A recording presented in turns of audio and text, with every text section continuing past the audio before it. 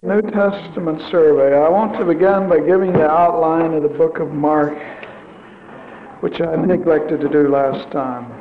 I'd like to give you outlines of each of the books of the New Testament. You can make your own, but outlines, again, are frameworks to interpret the book. Let's see, Mark, back to your whatever notes you had there. The introduction is chapter 1, 1 to 13. The Galilean ministry, 1:14 to 9:50. And I'd like to subdivide that. His public ministry is 1:14 to 5:43. The training of the 12, 6:1 to 9:50. The journey to Jerusalem, chapter 10. Work and passion in Jerusalem, 11 to 16. His work and passion in Jerusalem. Now, his passion, of course, means his sufferings and death. That's just a common term used of the last. Work and passion in Jerusalem, 11 to 16. And I want to subdivide that. Final days in Jerusalem, chapters 11 to 13.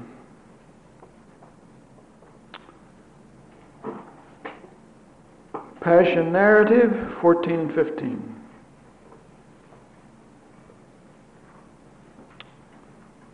Resurrection, 16, 9 to 13. Well, let's just say 16 through verse 13. Then the commission, Great Commission, 16, 14 to 20. And as you study the book, you see you have an outline. You know the theme of that whole section helps you understand the events in that section. That's the idea. Now let's come to Luke. Matthew, Mark, Luke. So say the New Testament won't take nearly as long in a survey as Old Testament, because all the foundations are in the Old Testament. Moreover, you're much more familiar with the New Testament.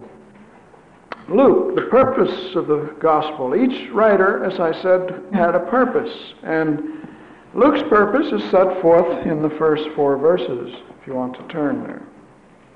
Purpose is set forth in Luke 1, 1 to 4. Now, before we read it, if you want to write the purpose, it is so that his friend Theophilus might know the certainty of the things which he had heard by the hearing of the ear. His purpose in writing this gospel, he writes it to a friend, to one man, is that he might know the certainty of those things that he'd heard orally by word of mouth.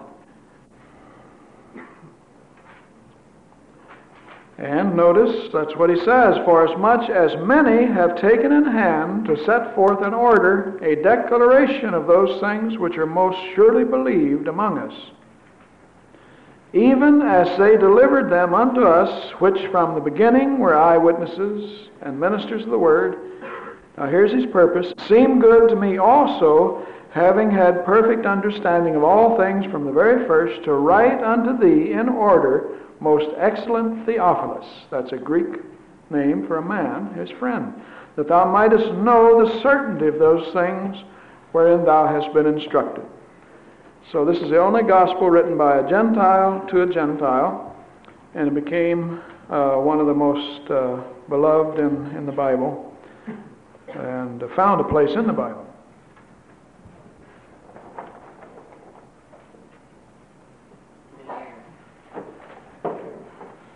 So that's his purpose.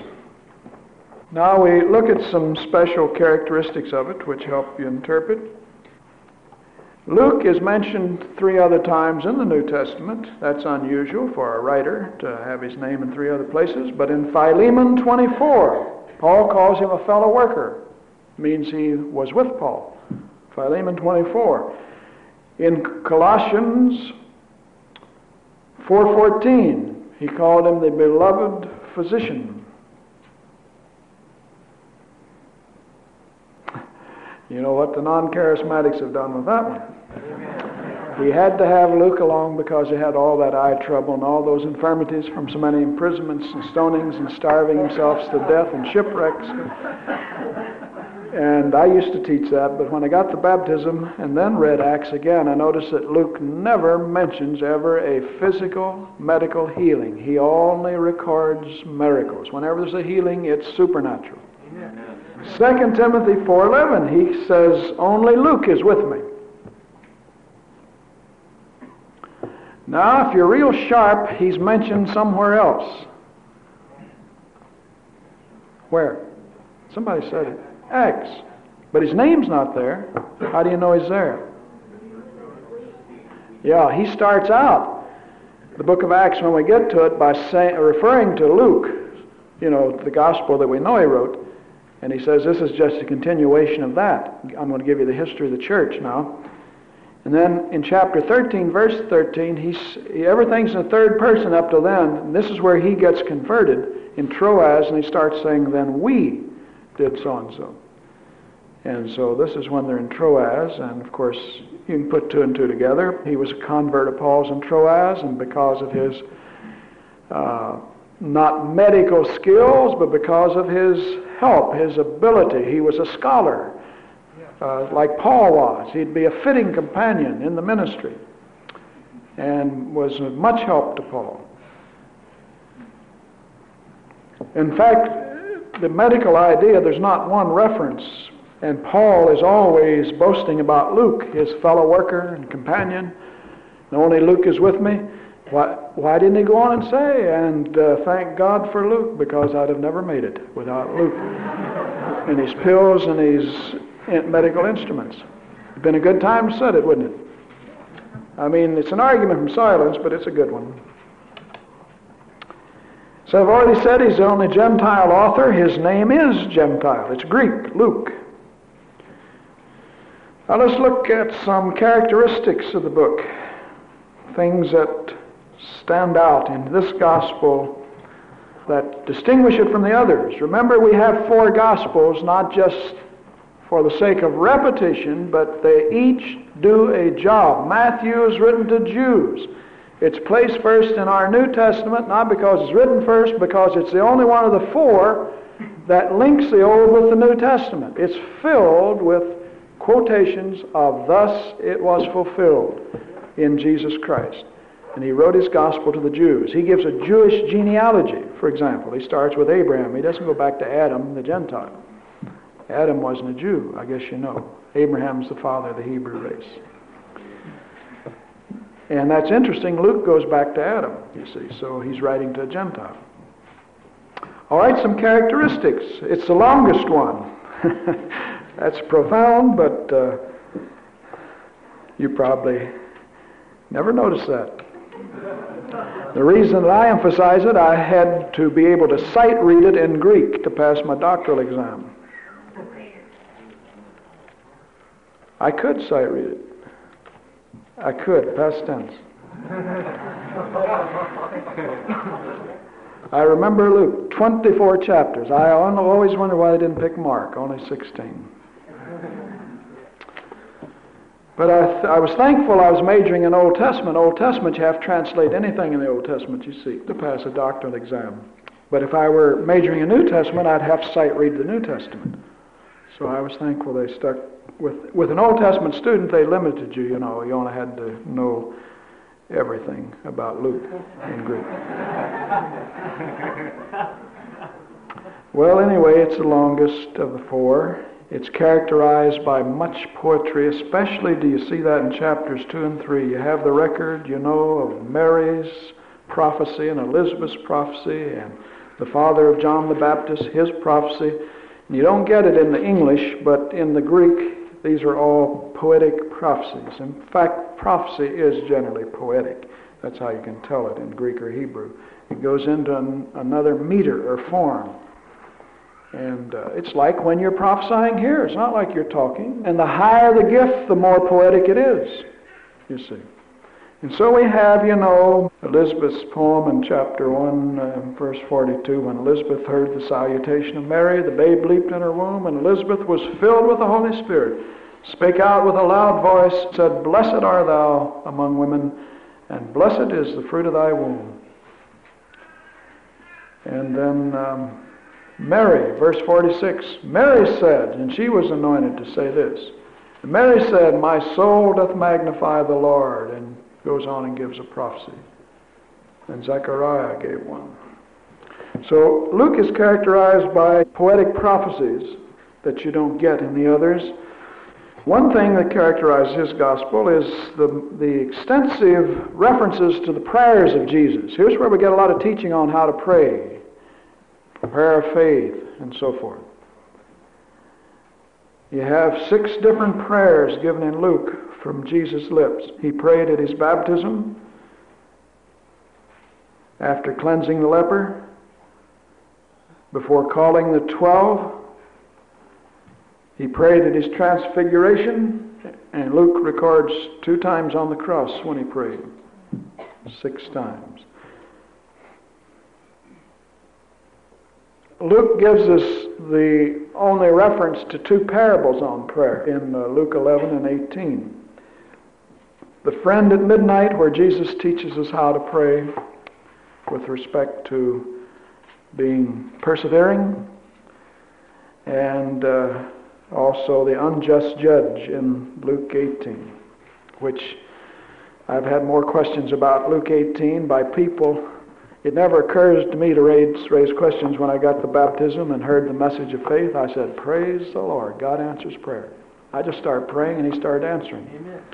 And yet, all over the countries we go around, when you say if you pray 10 times with the same promise, you prayed 9 times in unbelief, time and again people will come up, not to debate, but they'll say, what about Luke 18? Some of you are thinking, what about Luke 18? Luke 18. Now, we don't want to get into that this morning. We're not teaching on prayer, but there's where the woman kept going to the judge until he finally said, lest she weary me, I'll give her her petition. They'll say, see, she kept going. And Jesus teaching on prayer, we should keep going. You know what my answer always is? Jesus gave Luke 18, didn't he? Well, he also gave Mark 11:24. He also gave Matthew 6, and I don't think he would contradict himself. He said, don't use vain repetitions as the heathen do. They think they're heard for their much speaking. He said in Mark 11:24, when you pray, believe you have received. Well, if you believe you have it, what are you asking him again tomorrow for? Now, he didn't say not to stop holding it before him. I do. But I don't ask but once for his promises. And that's what he's talking about. But as I say, it never occurred to me to bog down in some parable. What they're really looking is for a way to get out of having to believe God. See, if I can find a way out and God doesn't answer me, then I can always say, well, see, Jesus said it. The only trouble is he didn't say it. But he gives those 2 parables on prayer. 11 and 18 is teaching perseverance, persistence, not repetition. And there's a big difference, because then he would contradict himself. And we know, and I know, friends, I prayed for 14 years for my mother, and when I got the Holy Ghost, he said, how long are you going to continue to pray for? I got the message. I said, once more, because I haven't been praying in faith. Now I'll ask you in faith. And I claimed her, put her name right on John 14:14 in Jesus' name. He saved her in 10 minutes. Now, it was months later when he worked it out, but I never asked him again. I just thanked him every time I thought of it. It's done. Praise the Lord. Your word's faithful. She's saved. Whether or not she knows it, she's saved. I've already claimed it. See, that's praying about it. That's holding it before the Lord.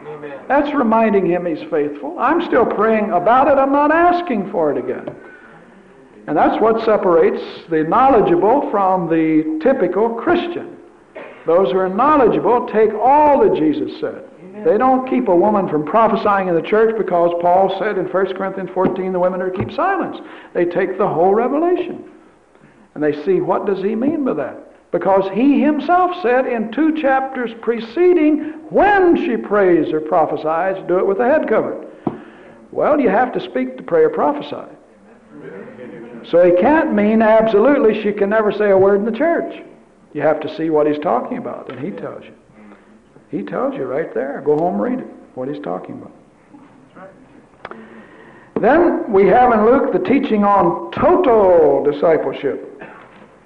That's what I've been accused of having as my hobby horse. Students heard me in college seminary. Every now and then we'd preach in the church too, that went with the seminary. And they heard me once or twice in class and once or twice preaching, said, well, now I know what his hobby horse is. Total discipleship. Well, I could be accused of a lot of worse things.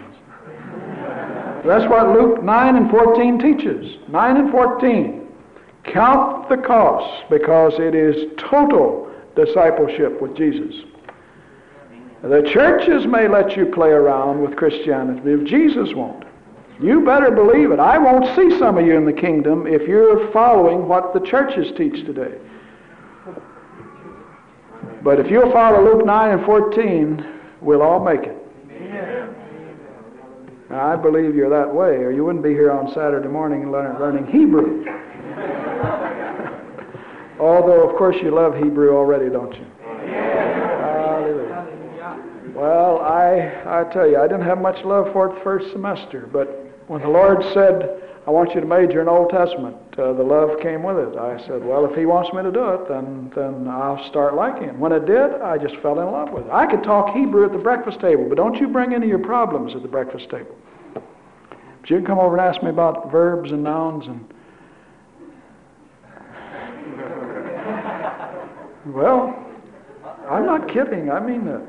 My wife and I discussed prepositions this morning, but if she brings a problem up, which she doesn't anymore, I'll say, look, even the Lord knows that you get ulcers by worrying while you're trying to eat. Many years ago, some of you act like you haven't heard me say it. I've said it many times. Many years ago, we stopped discussing troubles, people's problems, and since we don't have any, we don't confess them, at the table. And yet, I'm going to say it, I've been in some of your presence while you eat, and you're still worrying about problems while you eat. You can't do both. Bless your heart. You're going to get the message, some of you. The Lord doesn't want you to worry anyway, but not while you eat. Eat's the time to talk about pleasant things, spiritual matters. Not that you almost had a wreck, or have you heard what's happening over in such and such a member's home. And it is not the time, friends, and you'll find out that it'll become a joyful time when the family gets together and sit down and eat.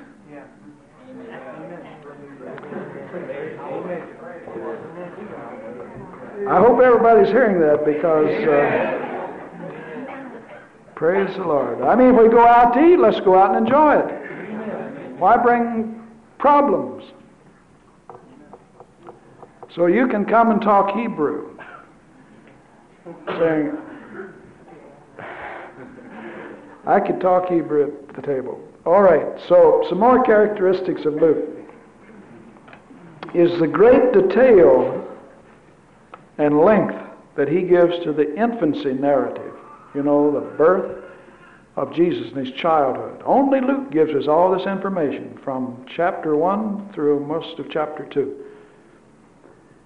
We have so little information on Jesus' childhood. You know, Mark jumps right into his ministry because he's not going to emphasize Christmas, you see. That's a fact. You see, the liberals, the neo-orthodox teach that the atonement is in the incarnation, that his birth is salvation, and that is not what the Bible teaches. It's his death. And that's what Mark wants to get to. And I'm not saying Luke, but that's where they get the Christmas story, friends.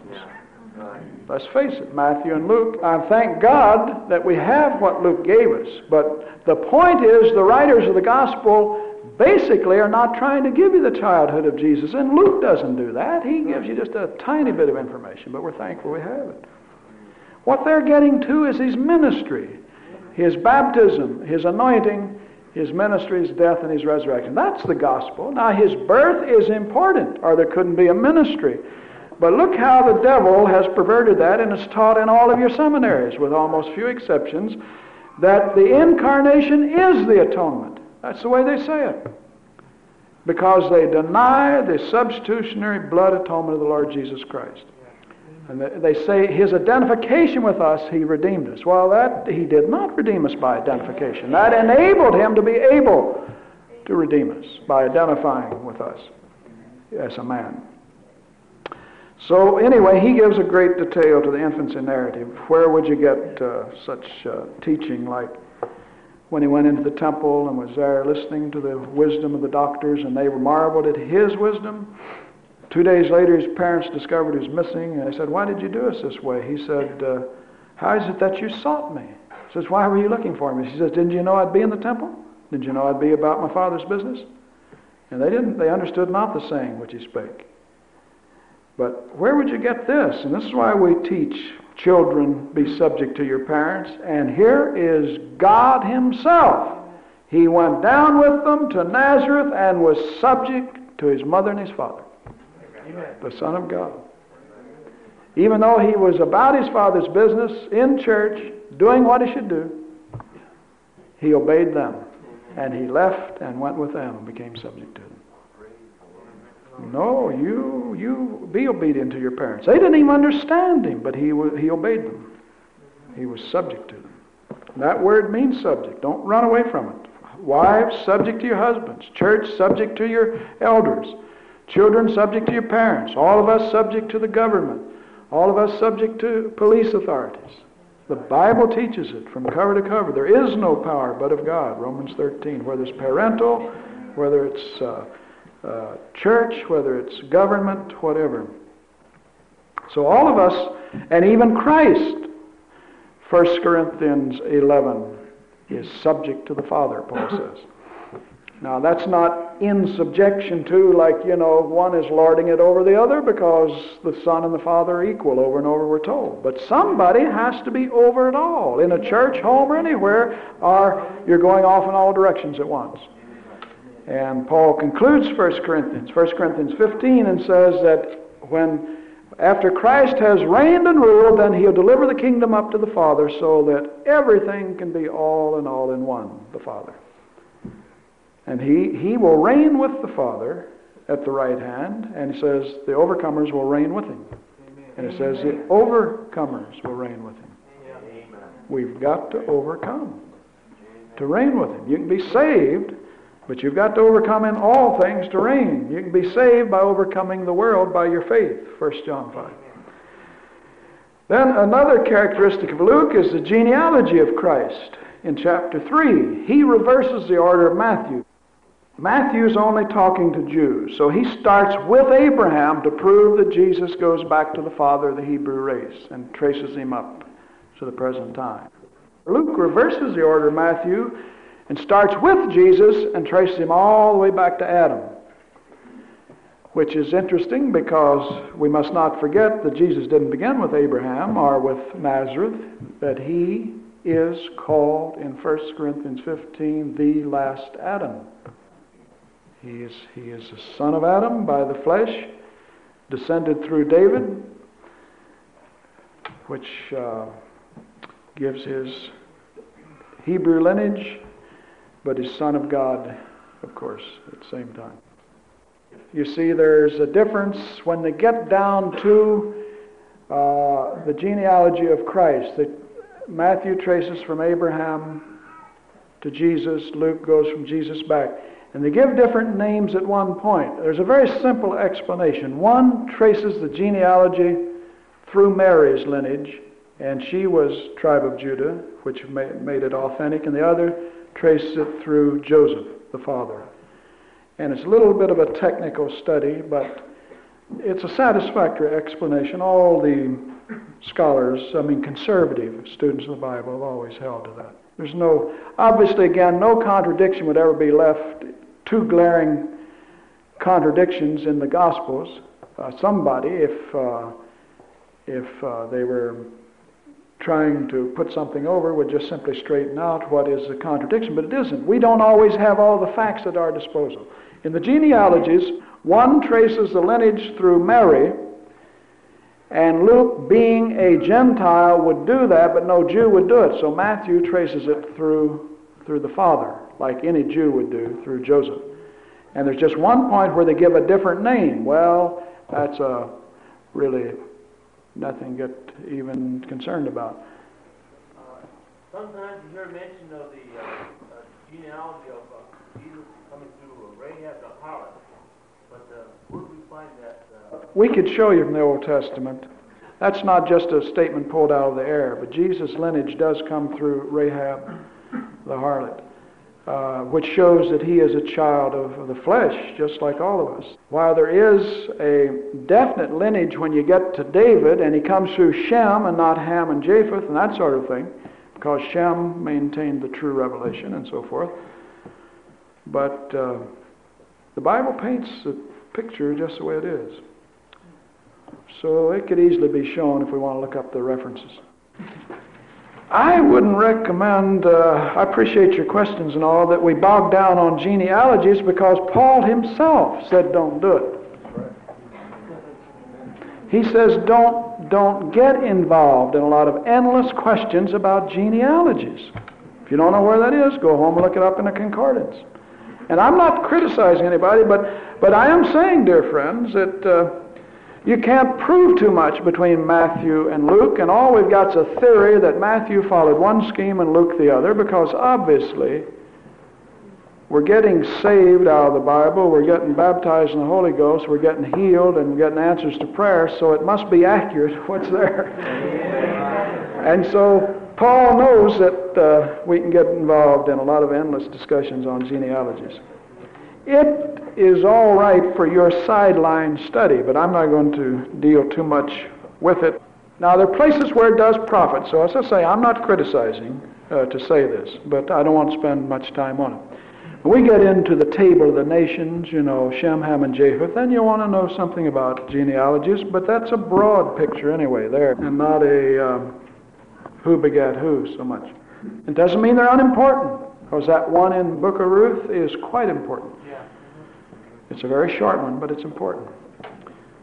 Here's another characteristic of Luke. He gives the Emmaus Road narrative. The Emmaus, E-M-M-A-U-S, Emmaus Road narrative.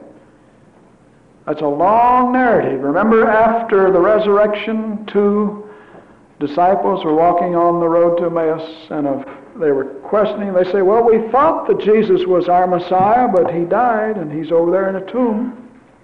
And they didn't know he'd been resurrected. It says someone walked up to them, Jesus, in another form. He could disguise himself in his resurrection body and appear as someone else.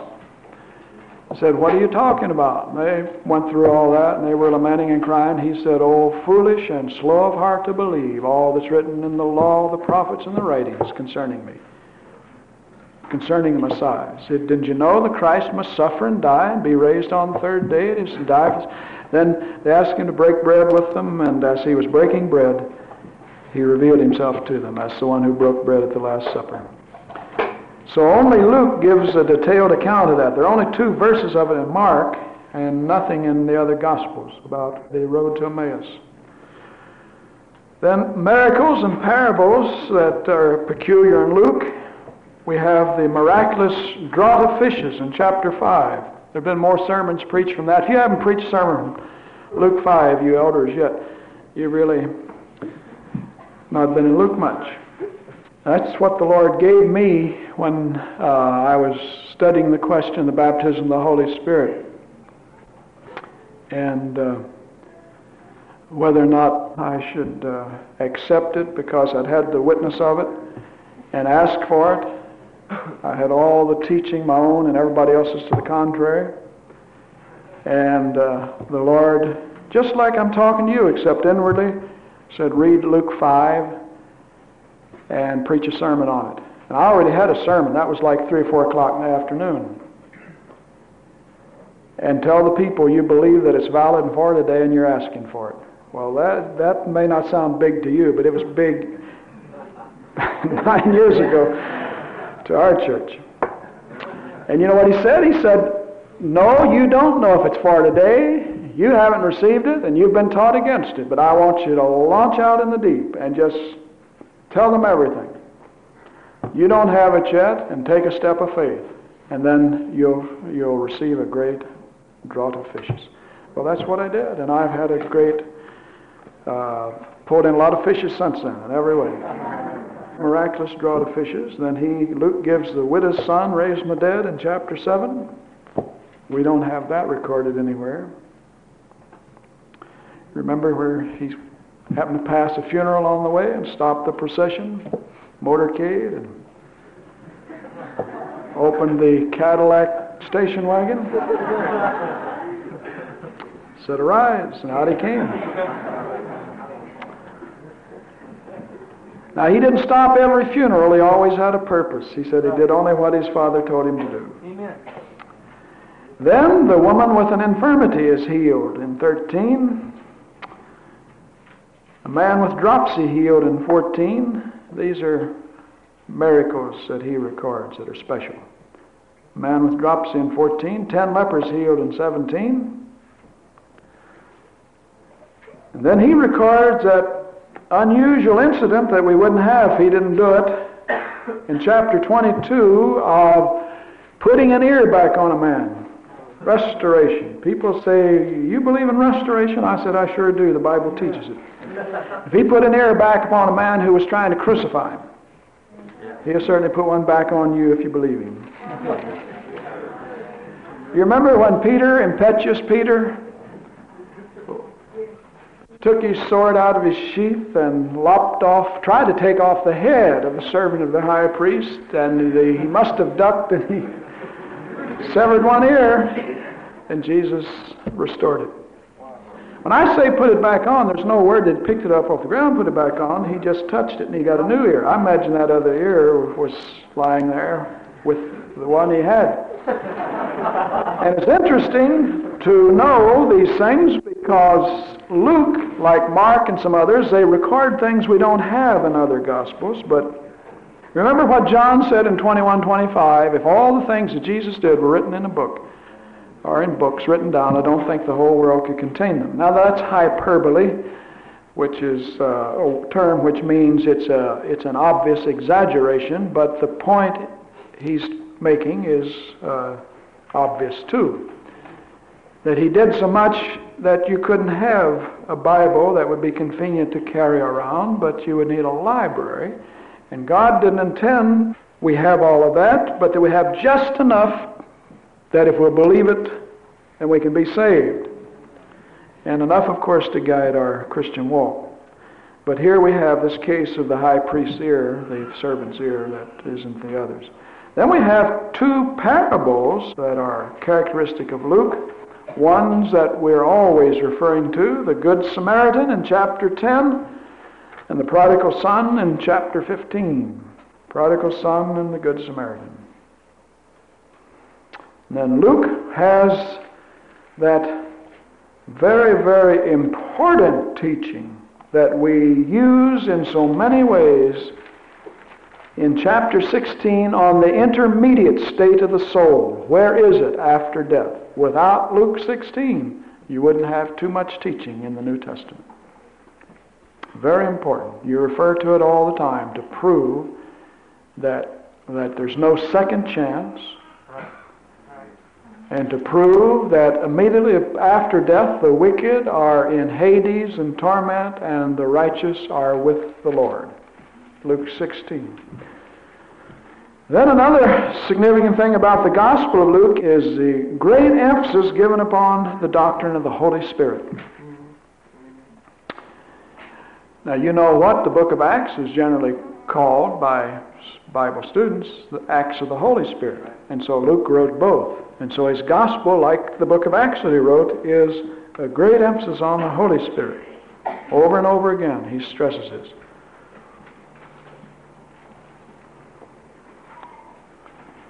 All right, let me give you an outline of Luke before we leave it.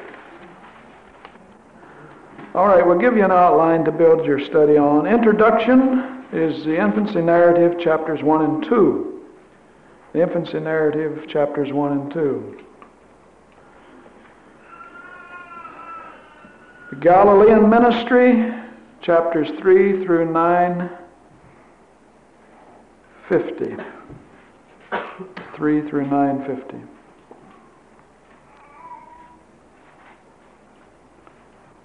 And then the travel narrative is 951 through 1814.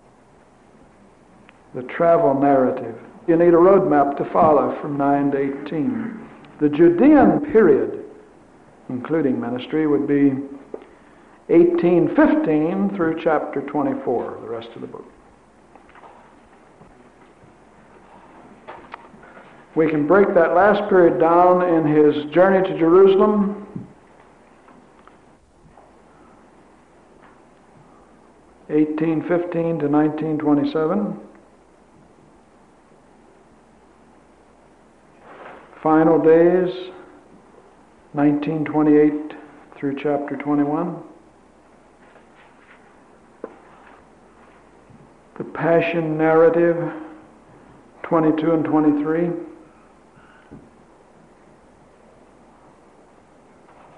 Resurrection and Commission, 24. Of course, only Luke, I recall too, that he's the only one that gives the conversation of both thieves on the cross. I forget which gospel gives. I think Matthew speaks of the thieves on the cross, but only one, Luke, gives the testimony of faith of the one thief who was converted, where he said, "Remember me when you come into your kingdom," emphasizing that he believed that even though he was dying just like he was, that nevertheless he had a kingdom he was going to inherit after his death. That's the greatest statement of faith in all the Bible to me. Is it one man dying, looking at another one dying just like him, and putting his soul into his hands. Well, I got a sermon on that. I'll preach it sometime, maybe. I think we'll stop there and not try to get into Acts, because that's a whole study in itself, and I may try to trace one of Paul's journeys here on the map. So if you can sit up as close as you can, it might help next time. It'll give you a general idea of what Paul was doing, even if you don't see the little names on the map.